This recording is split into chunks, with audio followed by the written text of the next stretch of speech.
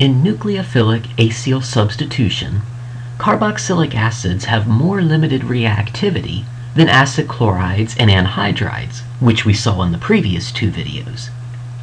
This is due to the poor leaving group, hydroxide, on the carbonyl carbon of a carboxylic acid.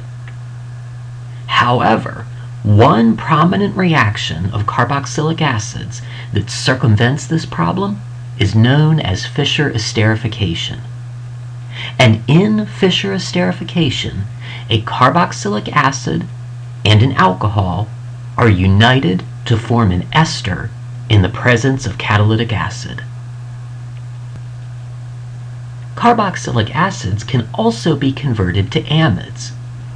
One method for doing this is heating at high temperatures with amines. However, this method is harsh and therefore rarely useful.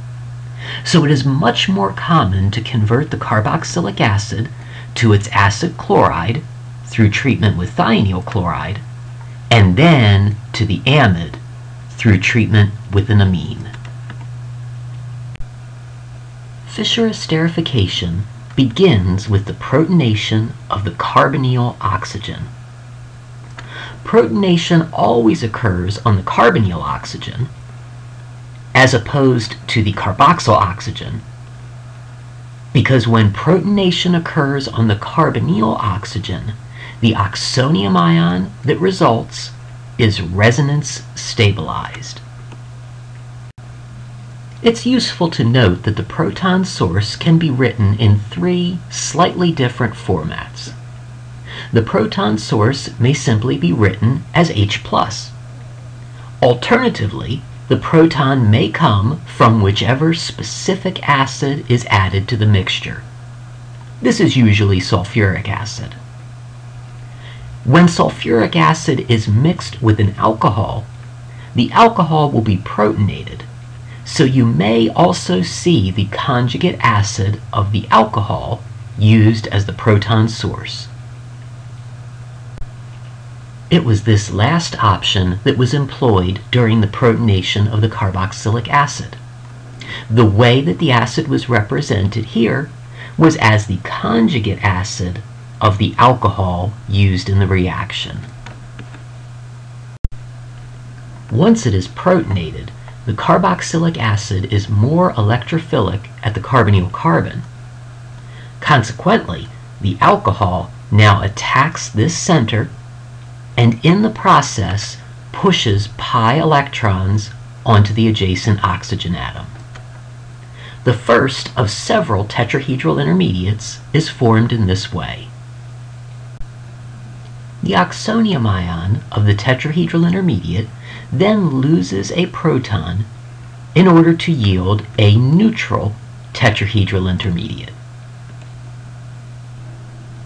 This neutral tetrahedral intermediate can then be protonated on any of its three oxygen atoms. However, protonation of the alkoxy group would merely be a reversal of the previous step. Instead, protonation of either hydroxyl group allows the reaction to move forward by generating a good leaving group, in this case, water. Water then dissociates at the same time that the carbonyl is reformed. Finally, a proton is shed to the medium to yield the neutral ester as the ultimate reaction product. Notice that the acid is indeed catalytic. Two protons are consumed during the reaction. This happens in the first step of the reaction and in the fourth step of the reaction. However, two protons are liberated as well, and this happens in the third step of the reaction as well as in the sixth step of the reaction. So ultimately, there is no net change in the number of protons present, and therefore the acid is a genuine catalyst. Fischer esterification is freely reversible. In fact, we'll see the reverse reaction, which is the hydrolysis of an ester, in the next video on the nucleophilic acyl substitution reactions of esters. In this case, though, the position of equilibrium is often controlled by using excess alcohol to drive the reaction toward the ester. And this is an example of using Le Chatelier's principle to push a reaction to completion.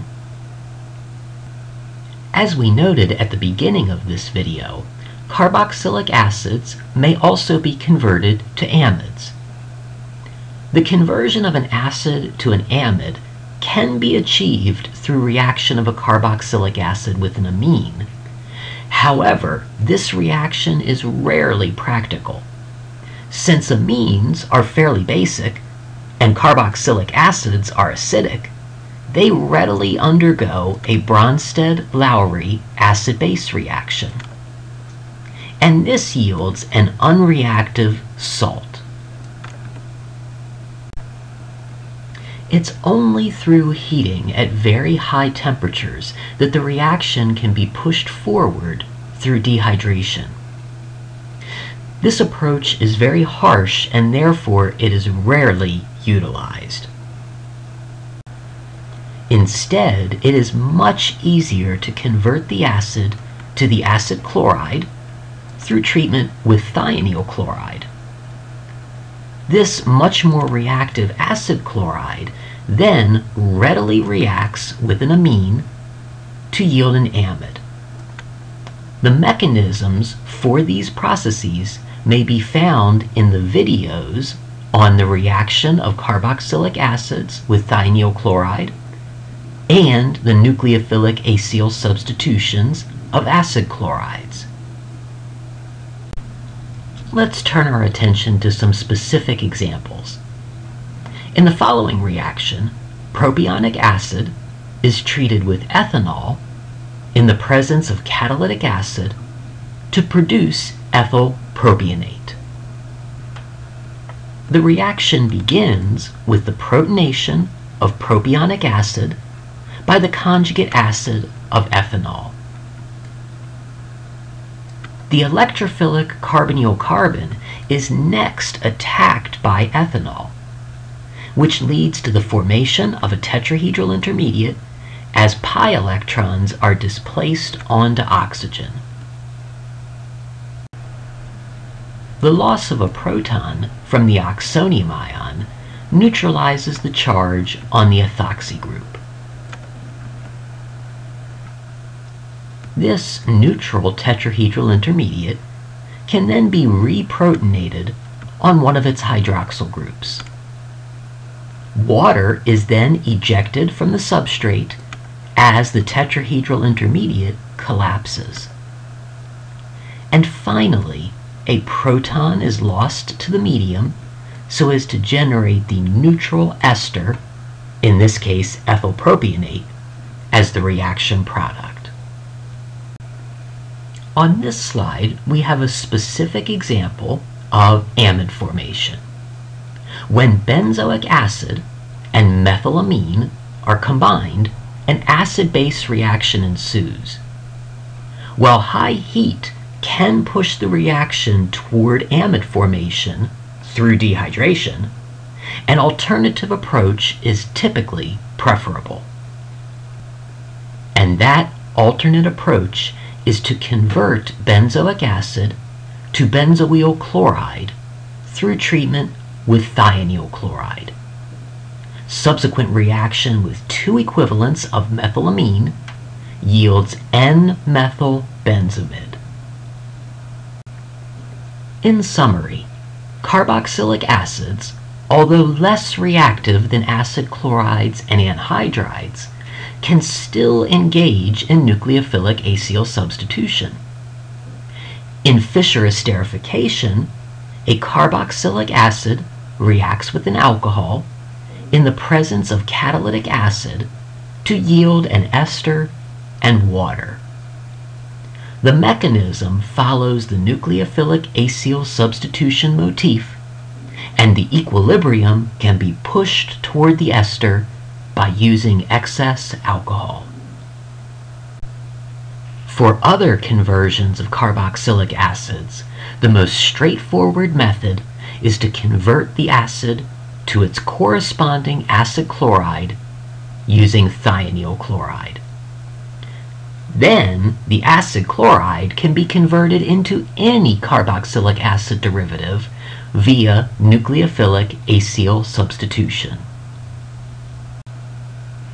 The preceding was an excerpt from the book Introductory Organic Reaction Mechanisms, a color-coded approach to arrow pushing.